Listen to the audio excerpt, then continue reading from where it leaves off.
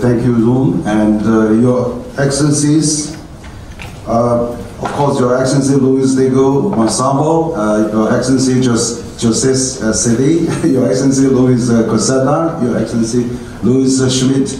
So, ladies and gentlemen, and distinguished guests and friends and colleagues from CCG, also from our media circle, embassy representatives. It's really a great honor for me, actually, to welcome you all on behalf of the Center for China and Globalization. And on the occasion of this 10th anniversary of Pacific Alliance. And so CCG is very pleased to co-host today's event with Pacific Alliance, represented by 4 distinguished ambassadors here in the event. And also, we are featuring our Pacific Alliance ambassadors to China and from all those 4 member states, from Colombia, Mexico, Peru, and Chile. So this is indeed a great opportunity to learn more about the alliance, but also explore common opportunities for China and for LAC region at large. So exchanges between our peoples have a long history, actually, dating back to the 16th century or even longer. And then the middle of Ming Dynasty, we have the silk, porcelain, and cotton. Yarn have been shipped to LAC countries like Peru and Mexico. But also in return, Latin American corn, potato, and sunflower, and also all those products has actually gained popularity in China. Today, China features as a key trading partner for Latin American and Caribbean countries, both as a source of imports and destination of exports. China's trade with LAC region has grown dramatically, actually consistently over the last 2 decades, multiplying 26-fold. Despite COVID-19 pandemic and its unfortunate impact on global commerce, trade relations between China and LAC has continued to experience positive growth. In the first half of 2021, our bilateral trade was about 200 billion, almost 203 billion, a year-on-year increase of 45.6%. So in the wake of the pandemic, investment from China has also continuously flown to Latin American and Caribbean countries. China direct investment in Latin American countries reached $10.38 billion from this January to May, a year-on-year increase of 40%. This number exhibits the great resilience and future potential of China and Latin American countries. As within the LAC region, the 4 members of the Pacific Alliance, known for their openness and free trade and investment liberalization, is actually, as our moderator has said, those 4 countries actually represents the 8th largest economy in the world. That's very impressive. If you talk about G10, here is one of them. And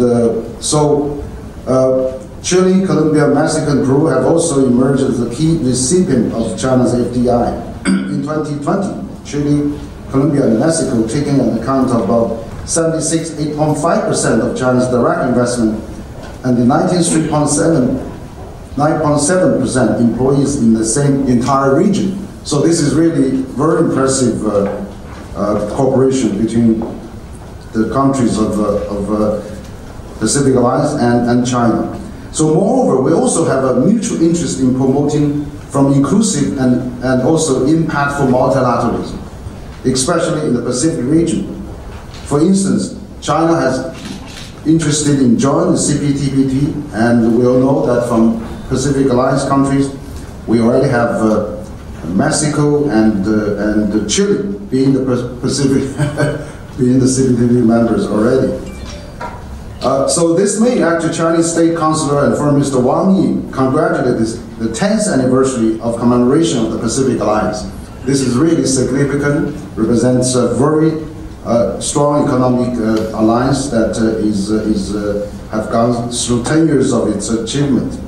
In his address, he underscored that China stands ready to deepen mutual and bilateral cooperation with Pacific Alliance and its member states, continue to cooperate with Latin America and the Caribbean countries in various fields such as combating epidemic, dentistry, the concept of a common community with a shared future in a new era featuring equality, mutual benefit, innovation, openness, and benefiting peoples.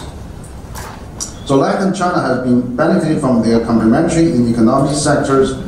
Latin American region is also an advocate and key partner in China's Belt and Road Initiative, and 19 LAC countries have signed BRI agreements with China. The economic ties on both sides has been further strengthened under the Belt and Road framework, and BRI paves the way for greater economic growth and expanded international cooperation for the Latin American countries and also its business. During the 2005 and 2020, China has carried out 138 infrastructure projects worth 94.09 billion, as well as generate over 600 jobs in LAC countries. Out of the 4 members of the Pacific Alliance, Peru and Chile, both signatory to BRI, as well as Colombia and Mexico, have closely followed the initiative. For instance, the Bogota Metro project. Based on the common perspective of mutual respect and win-win cooperation, I believe Pacific Alliance is in alignment with the BRI will maintain stable and sustainable development. Improving the quality and infrastructure, energy and connectivity project under the BRI framework in Latin American countries is definitely good news for the region. Meanwhile, China and LAC countries are also expanding the scope of their cooperation, such as e-commerce, public health, finance, and service sector. This enhancement of our bilateral cooperation stimulates more innovation and dynamism on both sides.